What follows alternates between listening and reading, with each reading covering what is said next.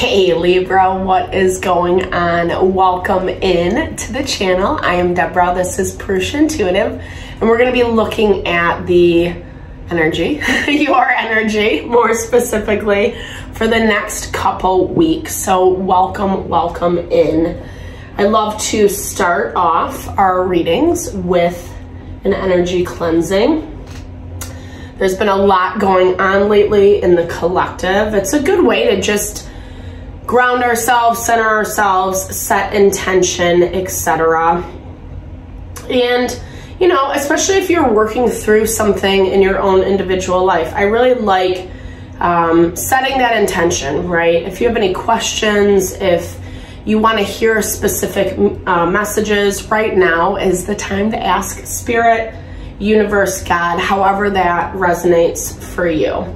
It's also a good practice just to clear out any unwanted energy, any blocks, obstacles that we might be coming into, places that we feel overwhelmed and burdened. We're just coming off of a full moon on the 25th. The energy has been a little bit heavier, right? Full moons heighten our feeling, our intuition, our emotion. And in the places that like we might not be so balanced, it can trigger, right? So I love this practice, like I said, just to kind of find some grounding, find some peace and balance within as we start our day, start our morning, however it might fare for you. All right, let's get going, Libra. I bless you with pure love and light, pure source energy, pure love and grace. I release anything that is blocking the highest and best messages, fear, doubt, insecurity, lack of worth, lack of value, anger. Help make me a clear and open channel for the Libra collective. Thank you, Father God, Spirit guides, guardian angels, Mama love. We need that mama love lately. We're just about to move into Mercury retrograde. So it begins on April 1st, I believe. We're in the shadow period right now, so we might be feeling that energy, especially as it deals with our relationships. Right now in Libra, your sign, right? You know, the South Node is in Libra. We're really kind of struggling to find balance, pushing beyond limitations, especially as it relates to, you know, our partnerships, whether they are romantic or not. And we really do have to find a way to tap into that love potential, the things that we care about, the things that make us feel happy and grounded in this world, that allow us to thrive. And Libra actually does govern Venus energy. So let's get into it, Libra. Let's see what's going on for you for the next couple weeks. All right, let's get going. All right. Okay, so cultivate strength. So something's really requiring a lot of you right now. Strength, endurance is what I'm hearing. This is that ability to really kind of just, yes, we can all dream, fantasize about what we want, what we desire, but then we have to kind of like build up our resistance, our ability to make things happen. So Spirit is asking you to stay strong right now, even if it feels really defeating, even if there's things happening in your world, in your environment, where you do feel like giving up. Now is not the time to do it. I love that we're getting Leo energy as well. You could have Leo placements in your chart. You could also be dealing with a Leo.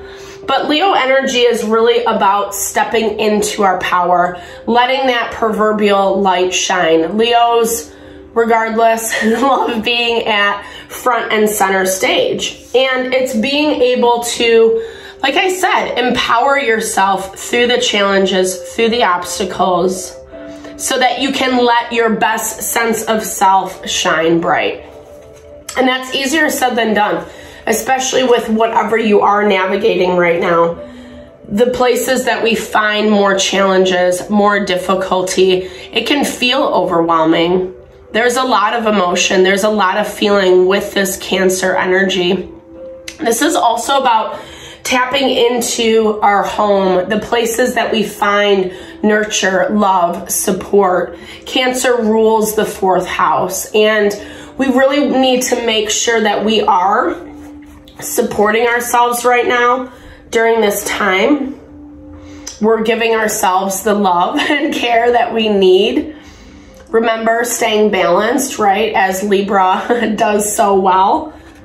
And paying attention, right? Paying attention to those places where we're being triggered. There's a lot of emotional energy on the table for you today, for these next couple weeks. And just in general, like I said, right, we're coming from that full moon earlier this week. And, you know, we need to build our sustenance. We need to feel, even, like I said, even in those places where it's hard to find harmony and balance, where we're feeling the resistance.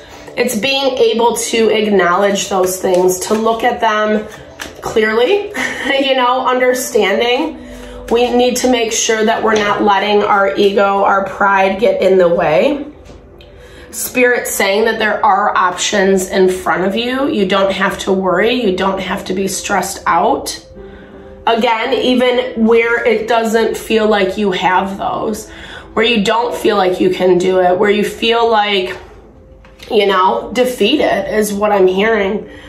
This isn't an easy energy because it's fighting between your emotions, how you feel in your life, and how you actually want it to be, right? Standing in your power, standing in your strength, and not being afraid.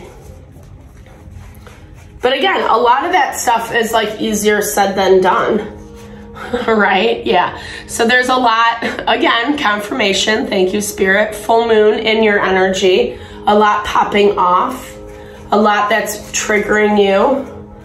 Again, trying to find ways to be balanced, right? Balance and grounding. I mean, I really find value in doing things like an energy clearing, taking a walk outside, meditation, transcendental meditation more specifically. Places that we can't always fix all the problems, all the difficulties. We can't help it, the places that we're triggered. All we can do is honor our heart, our mind, our soul, and try to find more grounding and try to find more balance. Yeah, making it happen, Libra. I love this Magician energy. It sucks, right? I think it's like it is a test of your strength. It is a test of your power. And a lot of these zodiac readings have been heavier. We're in this space with Pluto moving into Aquarius where we are being challenged. We are being tested. Our strength, our fortitude, our ability to stay focused on the end goal and not get sucked into the drama, into the chaos, using the power, the wisdom that you have to overcome what is currently happening for you. Queen of Pentacles in your environment, so Virgo, Taurus, Capricorn energy. Someone coming in who, I don't know, I feel like this, like I get this sense this is someone who messed with you. Yeah, someone who made things really difficult. Who actually, I feel like you're seeing a situation, what I'm hearing is you're seeing a situation where someone really did do you wrong. Whether they are an earth sign or they just embody this energy, this is someone who put up a lot of block, a lot of resistance around you. I'm hearing like you probably didn't even know it. You probably didn't even see it. Maybe you're seeing parts of it right now. And because of that, as much as maybe you want to reach out, as much as maybe you want to have a conversation, find your justice, find your validation, I don't think it's going to happen, right? Because this person is very stubborn. They could have messed with your finances. Justice energy is your card. It's also about the justice system, right? Legality, contracts, partnerships, things more of that nature. Now that we're moving into Mercury retrograde, we're in the shadow period right now, it's best not to start sign any contracts, start anything new, especially during this time. If you already have something in the works, that's one thing, right? But I'm hearing for this is someone who has put up or did put up a lot of difficulties for you. And you might be hashing this out in the courts, right? In the legal system, trying to get what's due to you. And you're looking at it like, shit, this sucks, right? It is overwhelming. It is humbling. It's a bitter pill to swallow is what I'm hearing. It's not something, I feel like you had hints around this. You kind of knew, but maybe not the full gravity, the full weight of what this individual or situation did to you. Limited you, right? Tried to get, I'm hearing it was like revenge. It was like revenge that was done in a really sneaky and slick way. And like I said, I don't get the vibe that you were fully aware of it at the time. But right now, it's so important with this temperance energy to stay grounded, to stay stable, to choose the middle of the road. And Libra, if out of any of the signs in the zodiac, you do that the best. It's just allowing yourself, honoring yourself in that space and not getting too emotionally pulled one way or the other. It's been a harsh wake-up call. It's been a harsh reality. It comes with a lot of burden, with a lot of pain, sadness. But again, this was this person, this situation's intention. And now you see it very clearly for what it is. Who they are, how they operated, how they treated you, the promises, right? The promises that they tried to lure you in with versus what actually happened. And a lot of this over these next couple weeks, you're kind of dealing with and struggling. Maybe, again, you want to address it. Maybe you want to have a conversation. I would encourage you probably not. I don't think you're going to get what you want out of this person. Because with that Eight of Swords and their energy, they're not really willing to talk about it. They're not really willing to address it. Sorry, Libra, this is a heavy energy. You know, and unfortunately, here's the thing. What I like about this for you is it's like, okay, it's over and done with. I don't feel like it's something that needs to be rehashed. You see it for what it is. Yes, you could reach out. Yes, you could say something, but I really don't feel like you're gonna get a response, number one, or if you do get a response, it's not gonna be something that feels good. It's actually just gonna like compound and maximize the pain and the sadness that you're going through. And so Spirit's just saying, just move on, right? Move on. You have a new cycle in front of you. What's done is done. We can't change the past. And oftentimes when we're looking for that validation, we really just need to give that to ourselves, you know? Be your own cheerleader. Even if you don't have people around you giving you that, you can still give it to yourself. Taking a new approach with how you handle, how you manage things, especially the things that are more important to you with this Hierophant energy. The Hierophant is really about following tradition, following the rules, you know, which might not be fun for some of us, right? But there's value in that. There's value in how to approach things, approaching it differently, because it protects you is what I'm hearing. It honors and protects you. We can't control the shitty, horrible things that people do to us. I've learned this lesson very acutely with a lot of different people all across the board. It's really sad how vindictive people can be, how toxic they can be, choosing out of their own ego. We can't control any of that though, right? The only thing we can do, I tell my son this all the time, is control ourselves, how we show up, who we are. And a lot of times when people choose low vibey things, they are trying to destabilize us. They're trying to get the best out of us. It's all about this emotional energy, being able to manage it and control it in a way that honors you, right? We all have emotions. Like I was saying earlier, we can't necessarily, you know when we're gonna get triggered. Sometimes, sometimes we can. But a lot of times we have to have tools in place that help us stay balanced, that help us stay grounded for the times that things like this pop off.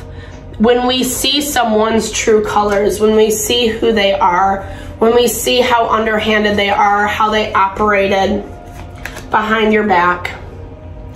Double confirmation on that moon energy. I really do feel like Spirit wants you to feel your emotions, feel your feels, right? If we don't acknowledge, if we repress, if we shove down, try to block that energy, it actually is just more hurtful for us. And so Spirit's saying feel it, acknowledge it, understand it, but you don't necessarily need to react out of it, is what I'm hearing. Yeah, stepping into this power, this Queen of Wands, Aries, Leo, Sagittarius energy, right? We're seeing that double confirmation with this Leo energy. I feel like this is you stepping into your power, finding that balance, finding that harmony, finding that charisma, and not being afraid to do so, Not putting yourself down anymore because of how shitty people have been or how they showed up for you. Let the past be the past is what I'm hearing. There's no reason to reopen any of those doors, any of those connections.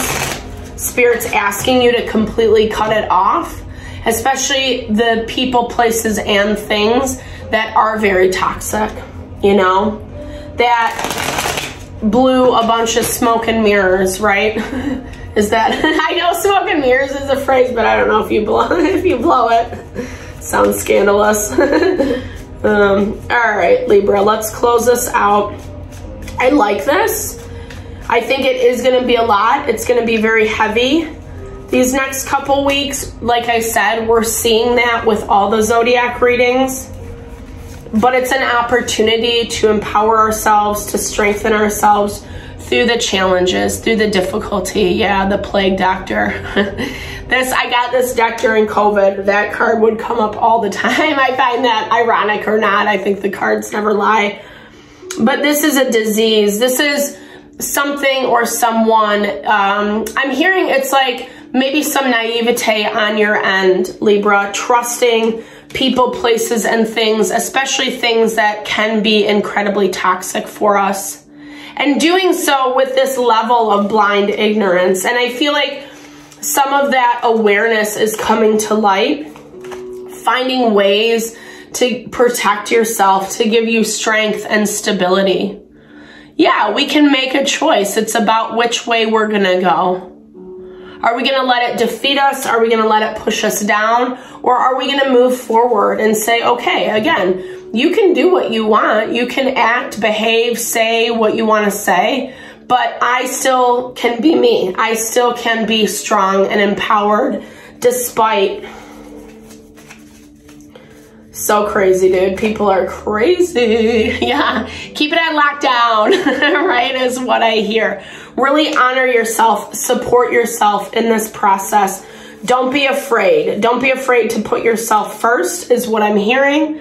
And really bite your tongue. We are in Mercury retrograde, right? Or we're moving into it, I should say. So this is that value. Communication already gets really wonky during this time. So it's like even more that friendly reminder. Don't let it get the best of you, right?